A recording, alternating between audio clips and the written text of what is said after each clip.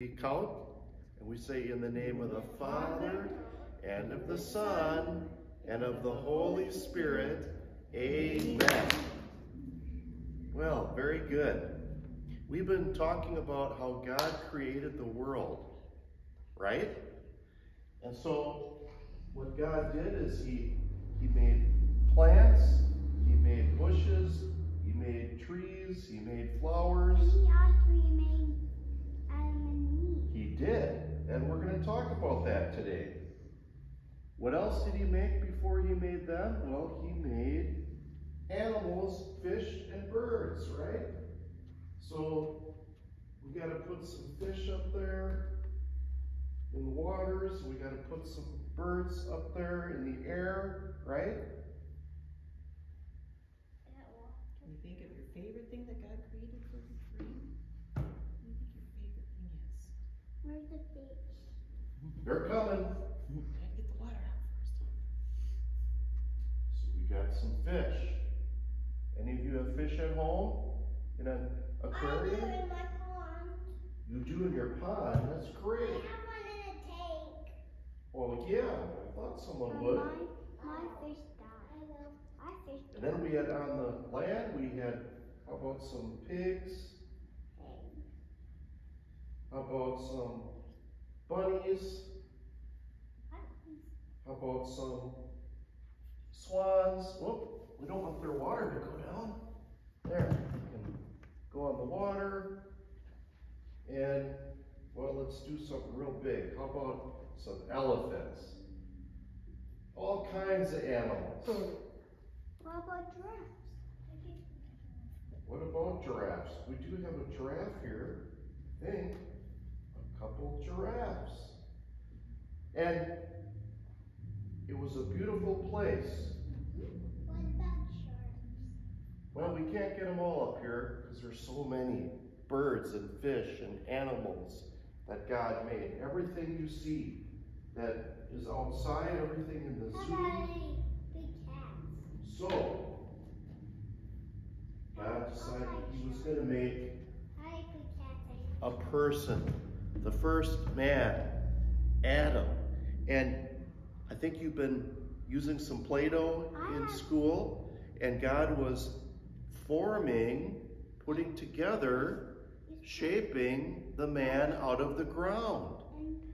And I'm not going to make a little man, but that's what he was doing, out of the clay, out of the dirt. Hey, Pastor. Yes? I have Play-Doh at my house. Oh, well, that's great. I have lots of Play-Doh. So, And I have lots of Play-Doh too at my house. all right. And I have a Play-Doh ice cream truck. That's wonderful. Wow. You guys could maybe make a little Adam, and we'll get to Eve too. So the first man. So we're going to put clothes on him for today. And then God also, from part of Adam, from his side, he made the first woman, Eve. Okay? And I put them over here because they're different than everything else in the world. They're not the same as animals or fish or birds. Now, all of those are wonderful creatures of God. But when God made Adam and Eve, it says that he made them, like forming them with his own hand, right? He didn't do that with the birds and the fish. I know how he created. Did he pick up dust from the ground and he blew it? That's right, and that's what we're going to talk about now, how he breathed into Adam the breath of life. And what was that all about? Well, he was giving Adam and Eve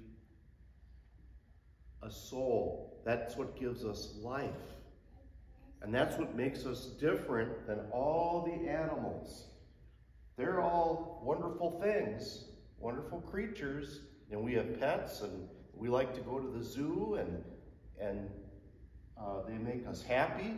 But the most important thing of all of God created is people, like you, like me. And so to kind of think of how God breathed into them this life, I brought some balloons. This will be our boy balloon because this is blue. I try to put a happy face on there, but it doesn't stay real well. That's what God did. He breathed into Adam life. And then here's a pink one for Eve, for the girls. These are hard balloons. And look at that. God also made Eve full of life. It says God made them in his image, which means they were perfect. They didn't have any sin. But we'll talk about that next week. And then, you know why we know people are so special most of all? Because Jesus became a baby. Jesus became a person.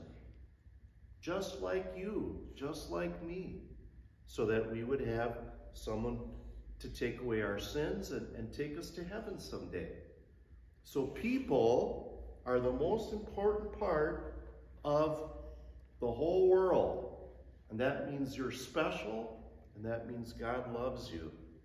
Just the way you are, because he made you and me, and he gave us life.